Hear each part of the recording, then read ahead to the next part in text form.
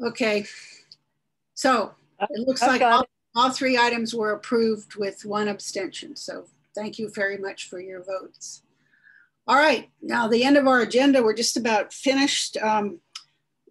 Couple of announcements. The state convention is coming up June 4th and 5th. It will be by Zoom, and we will be allotted a certain number of delegates depending on the size of our membership, and I haven't heard that yet from the state office.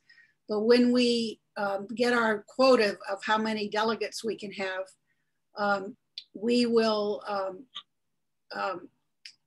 put out a notice that if you'd like to be a delegate, and board members, of course, will probably get priority, but hopefully we'll have enough delegates that we can open it up to members who are interested, and we will let you know more about that.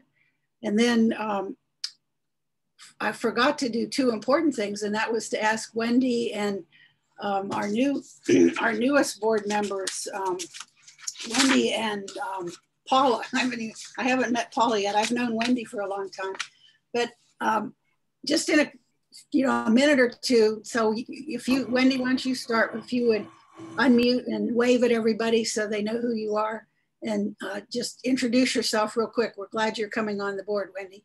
Sure. Yeah, okay. Well, thank you, Sally. And it's nice to see a lot of familiar names and faces. I'll just give a quick bullet point of some of my experience I think that might be relevant to the League. I was on the member of Zonta Club of Tallahassee for about 10 years, including serving on the board for a number of years and as president, and really enjoyed the service and advocacy, particularly the advocacy component of that.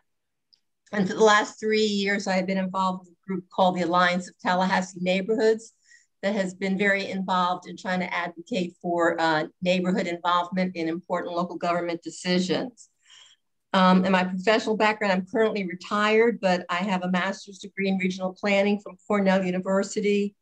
And among my professional experience, I served as planning director for Tallahassee and Leon County from 1992 to 2002, and had my own private consulting firm from that point till 2019 when I retired. And I look forward to serving with this board. Thank you, Sally. Well, welcome, Wendy. I'm really glad you're with us now. And now Paula DeBowles Johnson, would you unmute and wave at us? And so tell us a little bit. Hi, everybody. Let me stop my video. How are you this evening? Great. I hope a lot of great information that you've shared. Thank you for allowing me to serve. I do a couple of things. I have a small nonprofit in the city, the Capital City Youth Development Corporation. We're going on about 17 years old. I also work for Leon County government. I'm their employee engagement and performance manager. I'm responsible for the training and professional development for our 800 plus team members. I've been fairly active in the community since I arrived in the 80s. I've chaired the Commission on the Status of Women and Girls. I have been a part of the Tallahassee Human Relations Council, League of Women Voters for 3 years. I thought I heard something in the introduction about me in Virginia and League of Women Voters.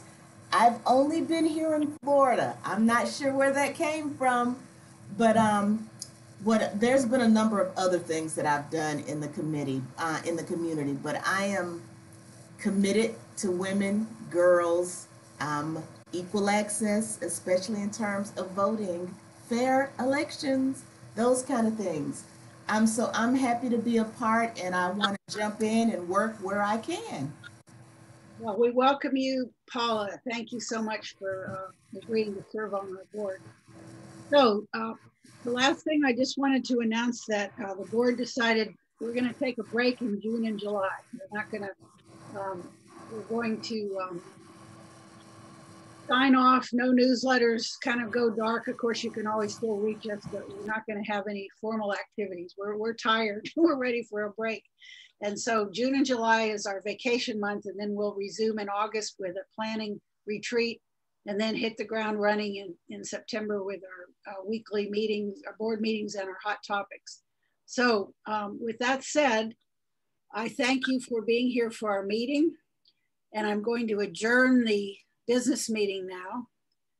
And thank you again for being here. Give us some input on how things are going from your perspective, because we want to hear from our members. So now let me turn it over to our program for tonight. And I'm really so excited to have our speaker, Valerie Scoon, who's one of our members. And also Valerie, as it turns out, is one of my neighbors. And I first saw this magazine called Midtown Neighbors. And look at here, there's Valerie and her husband and their son on the cover of the magazine.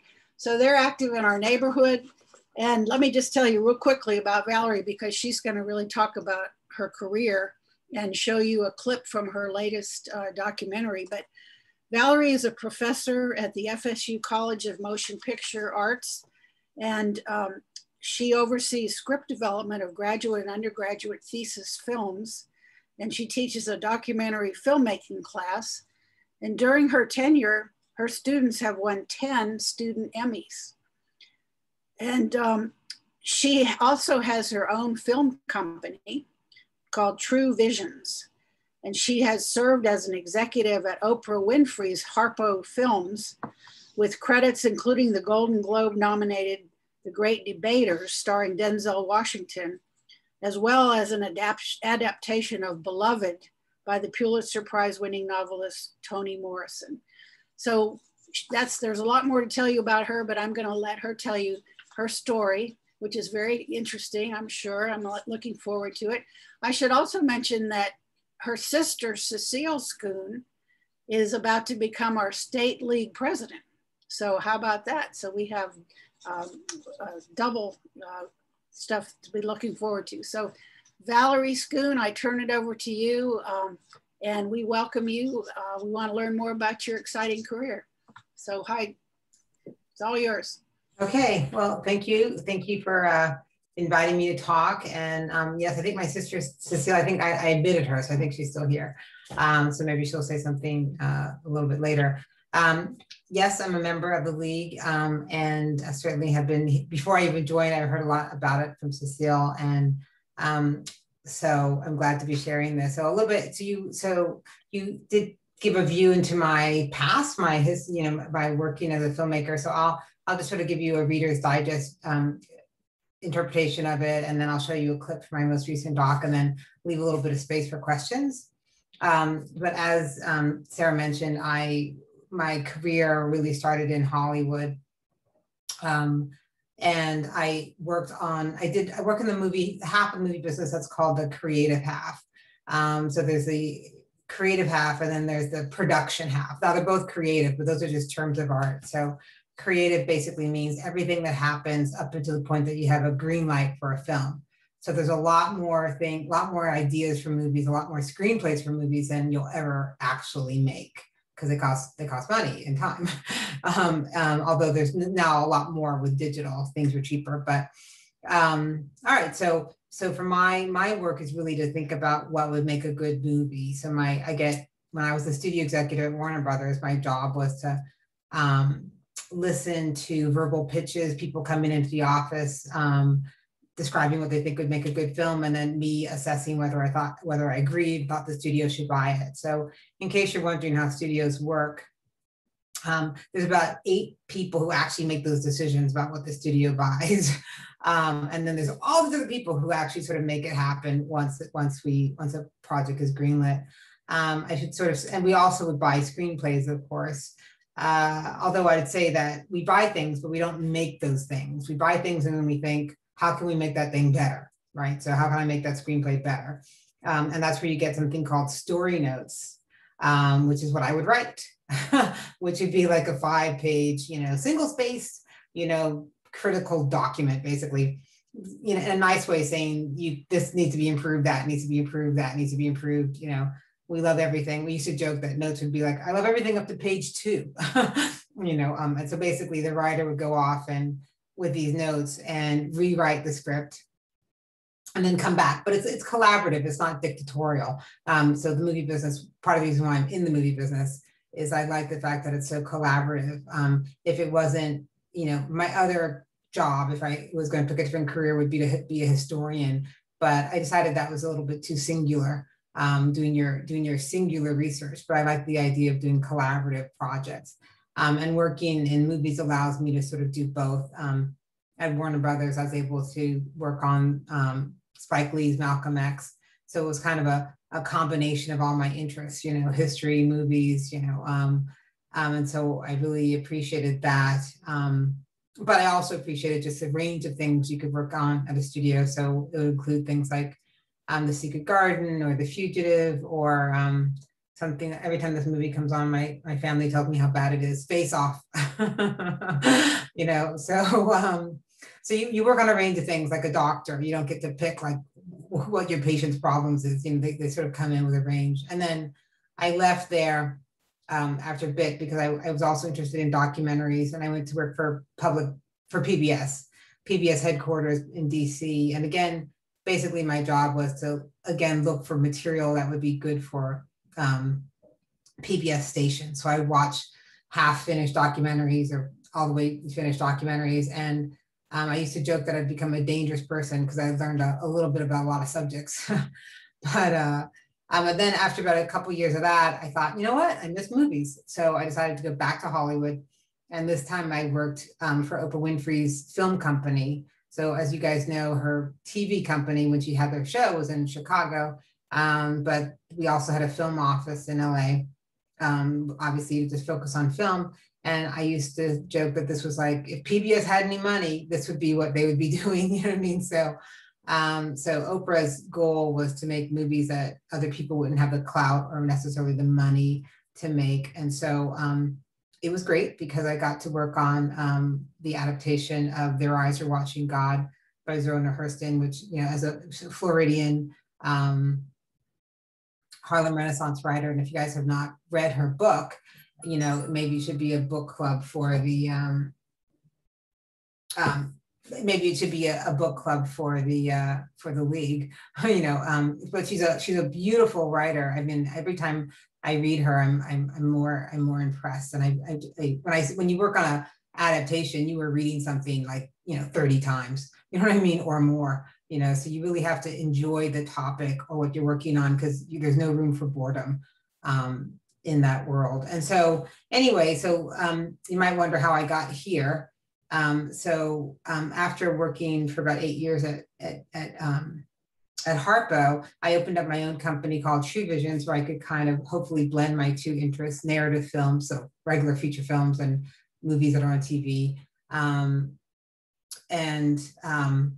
documentaries. So I could sort of do both. And then in a sort of interesting convergence, I ended up coming to teach at Florida State Film School, kind of like for a number of reasons. My husband is from Panama City, Florida. I met him from visiting my sister Cecile, who lives in Panama City, Florida.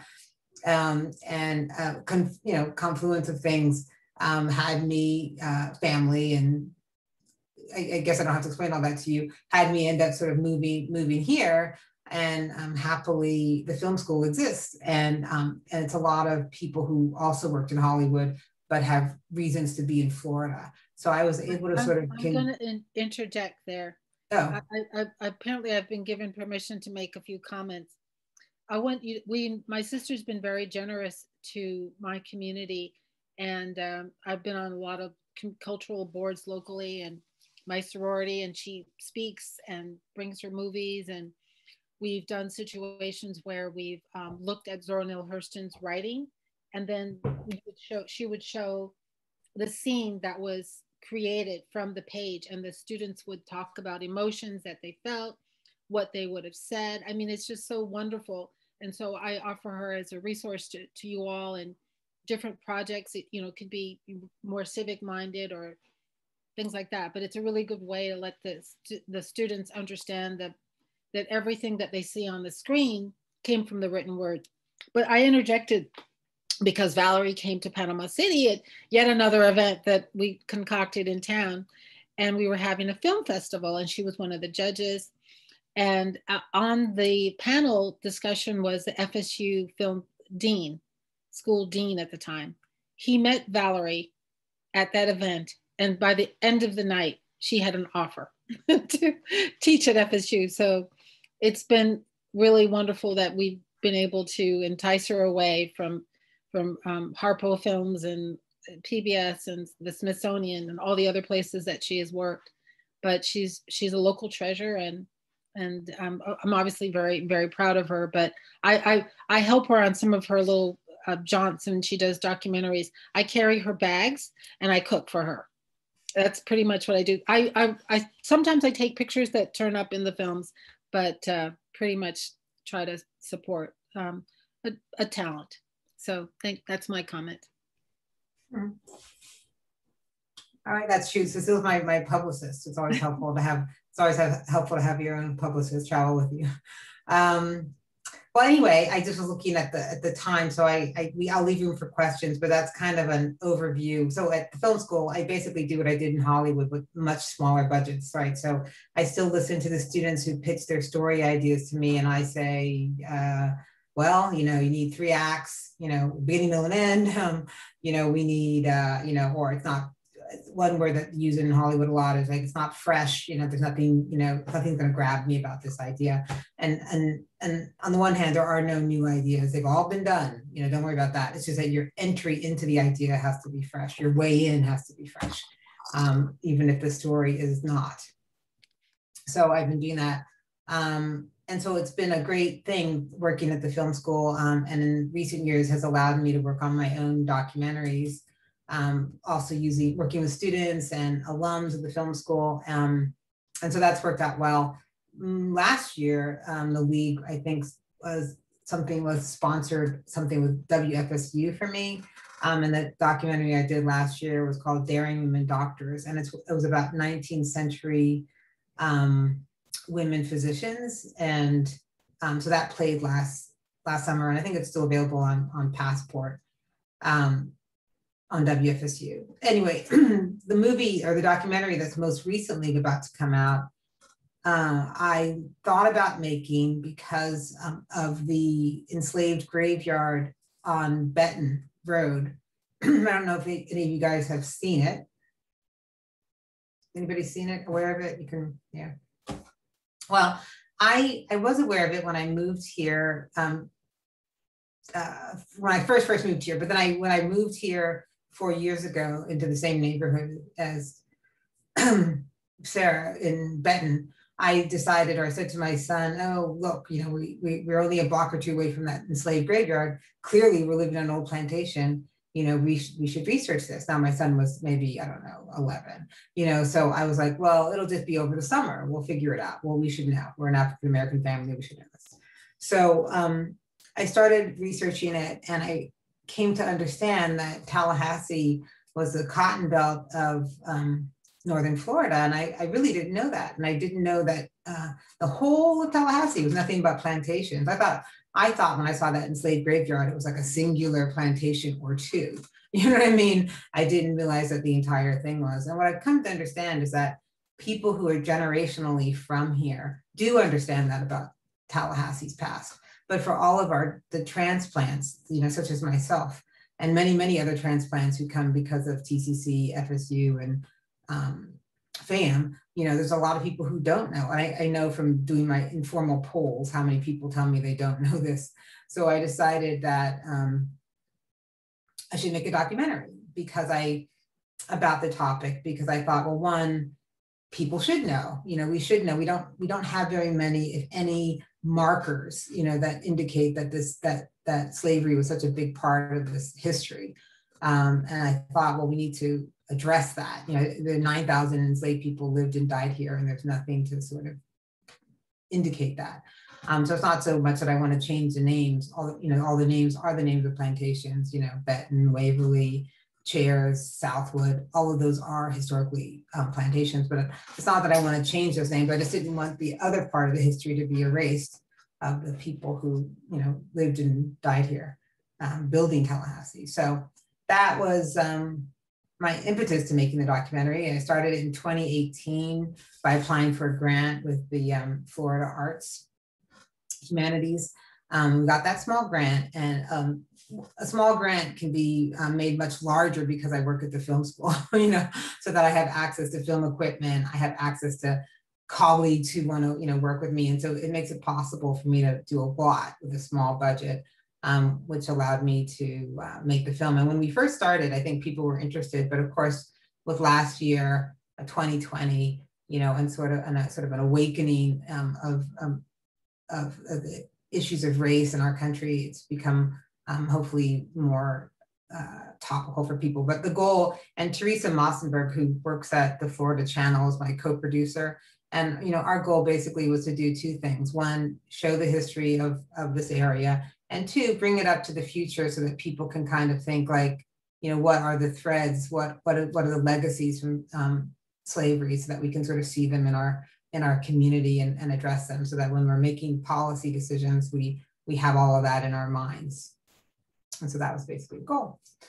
Let me see, I think I'm happy to show you a little bit of it. We did a sort of a preview a few months ago that sort of is like a cut together to sort of different parts of the documentary. So think of it as like a preview as opposed to an excerpt.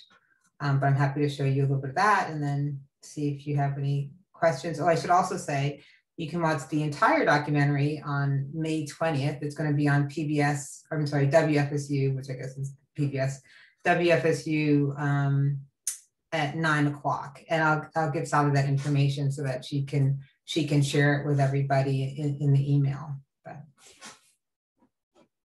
all right, so I'm going to share the screen.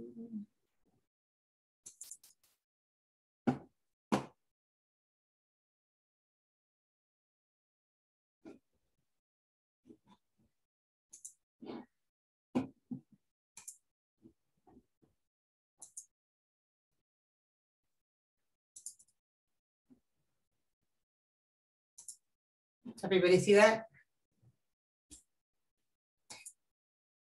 Yep, we see it. Yeah.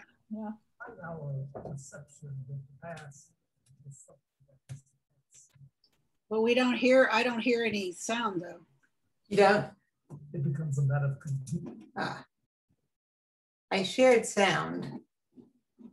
Let's see. Let me try again.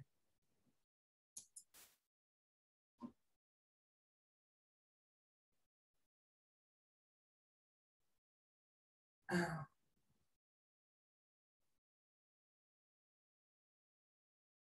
Please use your eye and shade.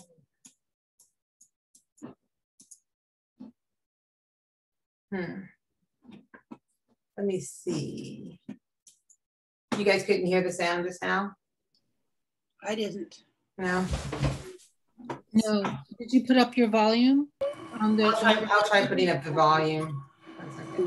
And if there's a co-host, you might want to make sure that you have the sound optimized. Yeah, I'll try that.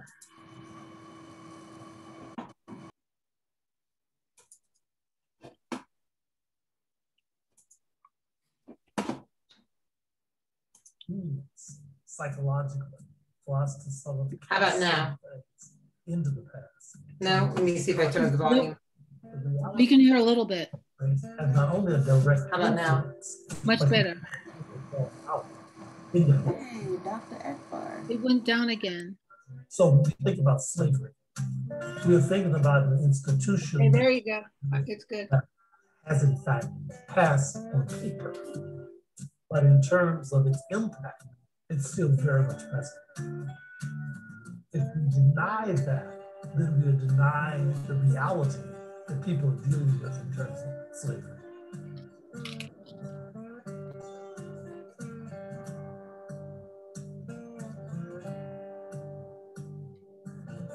Florida was a very dynamic and diverse place.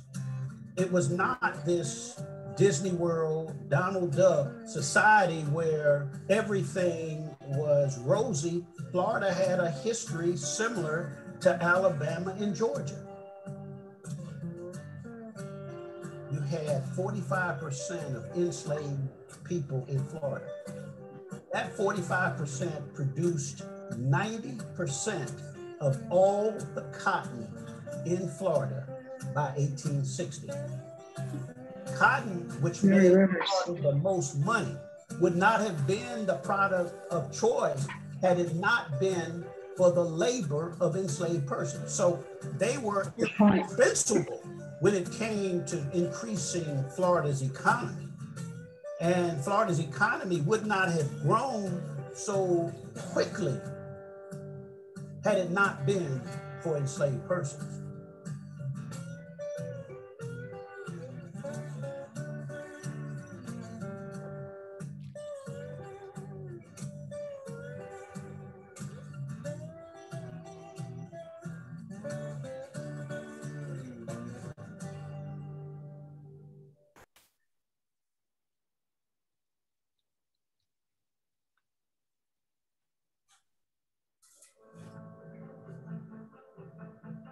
Tallahassee really originates in the period of enslavement after Florida becomes a part of the United States. I mean, before that time, there really wasn't a Tallahassee. Tallahassee didn't start to 1821. The thinking, at least among many of the early arrivals, was that Tallahassee would be the new Richmond. It didn't quite work out that way. I mean, this was a place different from Richmond, lots of mosquitoes, lots of wild animals. At least initially, it actually made it pretty tough going.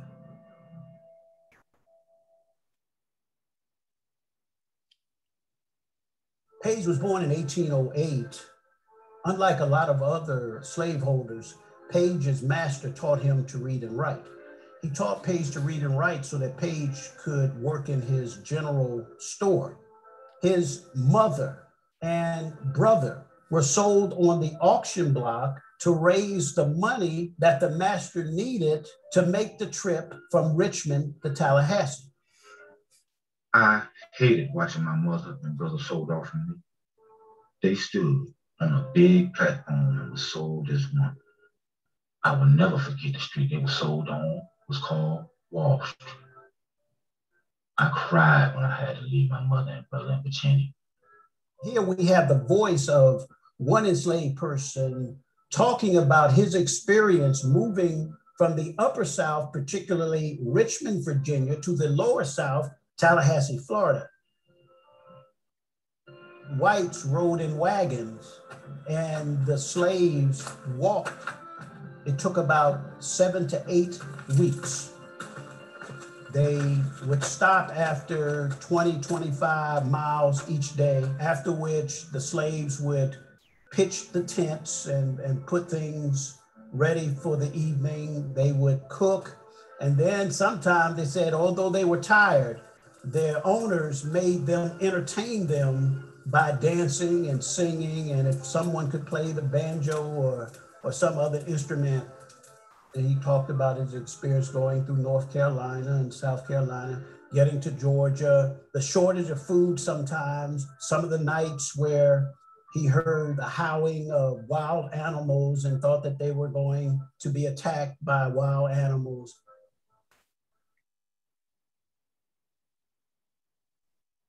Bohemia was a free Negro in 1850.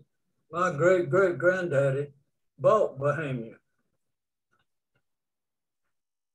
State of Florida, Leon County, July 20th, AD 1860.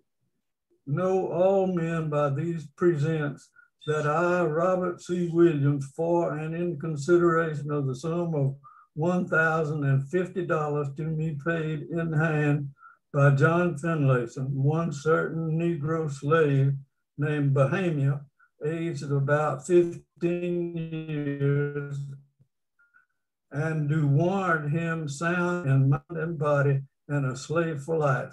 He was different from any other slave that my granddaddy had bought. He had been free and he had learned to read and write and was educated. And the other slaves, it was against the law to teach them to read and write.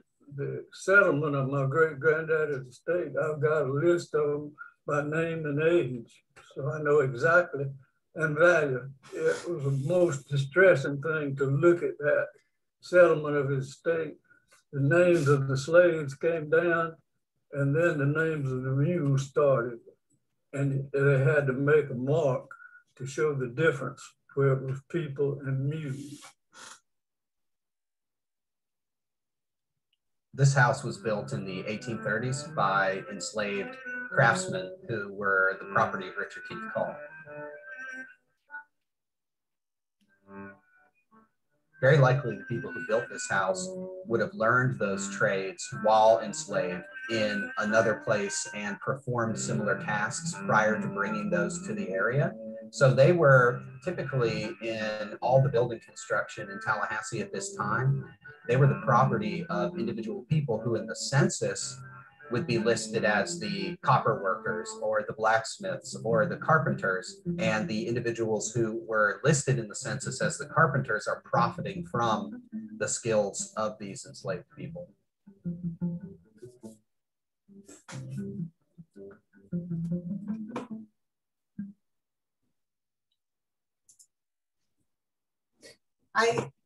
I'll stop here, I guess, just to make sure that there's time.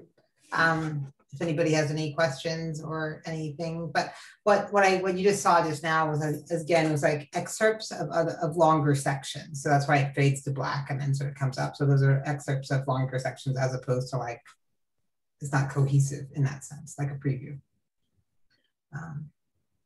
And when we did that, that was before we finished the final edit. So when you see the documentary, there'll be some things that are different. We actually commissioned a jazz musician who was in the Gregory Porter band, in case any of you guys like the Gregory Porter. So it's a Grammy award-winning jazz group, and he did original soundtrack for us. So we're excited about that. So that's the difference there as well. But another thing that you can probably recognize, you know, some of the speakers who are in that. So we definitely were had a lot of support from the community. So you saw Dr. Rivers from FAMU and Dr. Mason and Dr. Jones.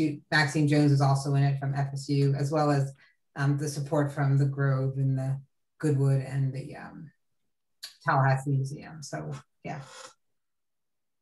Well, I would suggest, why don't we use the chat to ask questions or to make comments for Valerie. That might be the easiest way since we can't see everybody on one screen. So please enter into the chat anything that you wanted to ask or comment on. I would just like to comment that I can't wait till this comes out. May 20th, you said on WFSU? Yeah, it's on May 20th on WFSU. It's not on Passport. I mean, the other documentary, Daring Women Doctors, that's on Passport. But this new one will just be on TV. You can just access it, you know, on your television. And then it usually lives on their website to just stream for a few weeks after the broadcast. Okay. Now here's a question from Peggy Ramsey.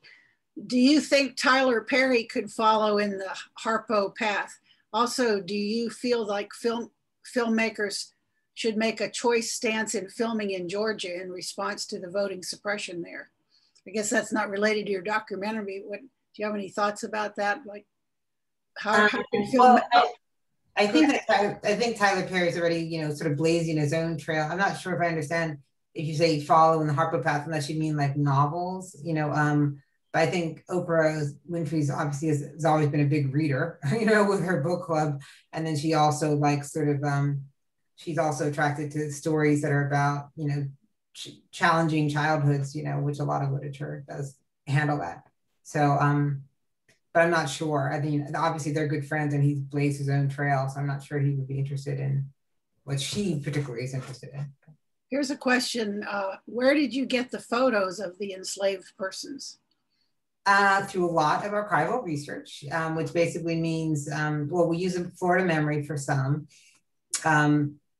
with the state archives, and then going up to the Library of Congress, you actually sort of have to go to the Library of Congress in order to really access the images that you would need, because not all of them have been digitized, and a lot of them you can only see if you're there, or you can only download them if you're there, put it that way. And then also, the way they label things is difficult because it's been years and years. However they label things in the 50s, you actually need somebody to explain, you know, like where they put it in the 50s. So, so archival research there, and then New York Public Library also has, and Smithsonian also has public domain images is basically, but most things are in the public domain from that century. So that's helpful. Okay. Barbara says the film looks fantastic. Thanks so much for sharing. Kathy asks, did you include information about the cemetery that is on the Miccosukee Greenway? No, I didn't. I mean, I think I spoke about the cemeteries in a sort of general way, not a specific way. So. Felicia asked, is there a resource that provides the number of enslaved people in Tallahassee and their family names? Is there a resource for that? That's a good question. I don't know if there's a centralized resource. My understanding is that each plantation may have the former plantation, so like the Goodwood or the Grove. Obviously, the Grove has done a better, because they're sort of a part of the state. I think they've, have some records of who were enslaved there, but I don't know if they even have complete. I think the person would have to sort of do enslaved record there, back to the archives here, and tax records tax records and court records because of how people were sold to pay bills and you had to pay taxes, all of that. You could put it together, but I don't think there's a centralized thing. Betty has a comment. This looks well worth waiting for. I'm so enjoying your presentation. We're lucky to have you in town. Amen. Katie asks, thank you so much, Valerie, for agreeing to speak. I will definitely be watching. And she says, I'm curious, with your impressive background with multiple platforms in media, what are your thoughts on streaming and its effects on the industry? Streaming, you mean as opposed to like going to the movie theater, or just? Oh, I guess whatever. I think I've adjusted. I suppose I've adjusted to it. I guess I remember the days when we would all wait for the thing to come on, the show to come on, and that had its own excitement.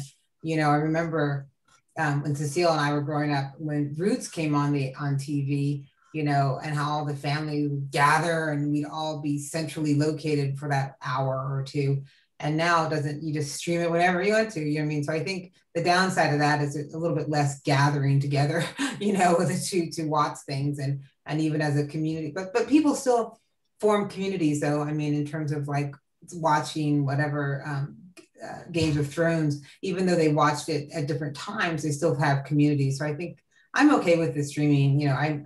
I'm amazed with the, I'm a little bit intimidated with the number of shows that there are to choose from. You feel a bit overwhelmed, and I kind of wait, maybe like the rest of the world, for the Golden Globe and Oscar nominations to know what I should focus on. You know what I mean? Because there's so many things.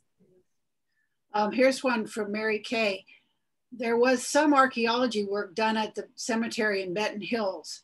Just wondering if you had access to that. No.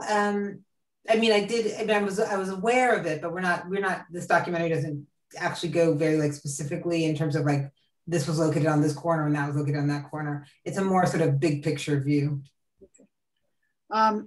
Felicia says, do you use any material from the Black archives located at FAMU in your film?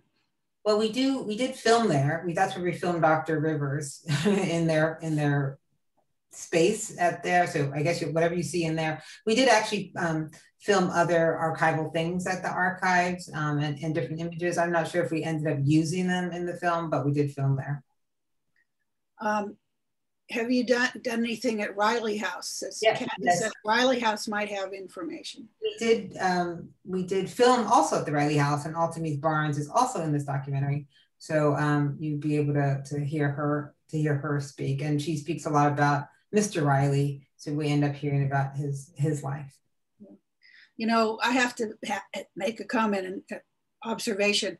I think one of the most powerful scenes that you showed is the one with the relative of the slave owner reading the price of the 15-year-old, and that it was listed with the mules.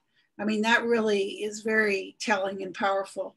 I remember taking kids to field trips at the, I guess it's now the Riley House. It was downtown, and they had, these manifests with the slaves and how much they cost. And it really is eye-opening. So I think that scene really is powerful.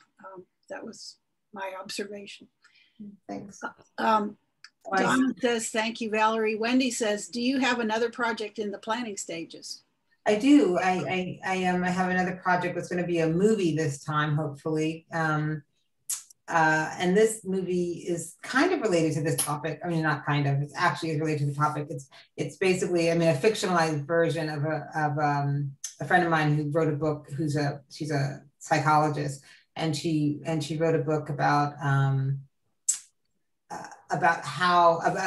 group of African American women who are in group therapy, and how some of their interpersonal struggles in relationships were coming from the legacy of slavery. So some of the beliefs that come from that period of time and then sort of continue on. She wrote a book about that. So we fictionalized it, where it's about a woman lawyer, and she encounters these different challenges as she adopts a child, and that's the story of it. So, and when we first wrote it, it wasn't really centered in Tallahassee, but now I'd like to make it, I would like to make it in Tallahassee, and hopefully that would be one of my next local projects.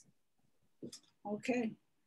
All right, well, comments are coming through. It's excellent, and everybody's certainly looking forward to the screening on May 20th. So we really appreciate your sharing with us, Valerie, and we're so glad you're a member of our local league. Yay. And, I wanted also to ask Cecile Scoon, who I mentioned is going soon to be our next state president. And we're really happy to have her on this meeting tonight. And Cecile, I wonder if you wanted to just share anything as far as what you see the year ahead for the State League, and what are some of the things that are going to be happening that we can get excited about, and how can we help? Well, I really appreciate that opportunity, and I don't want to be too presumptuous because, you got to vote. Well, but all things being even, I have been talking with some of our board members, and I have some ideas. I really want to work on strengthening every individual league member and every individual league and the state. I think I've heard so many wonderful things that go on in local leagues that oftentimes the rest of the league doesn't know about, and so we can share best practices and inspiration. So I'd like to help share that kind of information. We are talking about another concept is basically sort of changing our perspective of the towards people that we are trying to assist. And I myself get in that mode sometimes with, this poor person, and you're trying to help them. And that's very off-putting, and that's impersonal, and creates space between ourselves and the communities we would like to work with. And I'd like for us to work on peer-to-peer, because many of the communities that we're trying to get them to vote more or know about a topic, they have a lot of survivor skills, and they have a lot of wisdom, and they're doing a lot of things in their own community to survive. But it's easy to overlook it because we're so focused on civic engagement in the sense that we're accustomed to. So just kind of like, creating a common language where we can elevate each other. It's been my experience in Bay County primarily that when those kinds of opportunities you take those kind of opportunities to elevate what the community is doing itself, they tend to engage more with us as league members, and they tend to buy into, hey, this is working, I'm gonna vote. You listen to me, we're kind of validating each other. So just those kinds of ideas. Basically, we all do so much incredible work. And I know I've heard people say, they get a little frustrated because they feel like they're knocking on the door and they want to help, but they're not being listened to. And I think sometimes that's that sense of, you don't live here, you're just visiting when it's time to vote. And then you go back to your community and I never see you.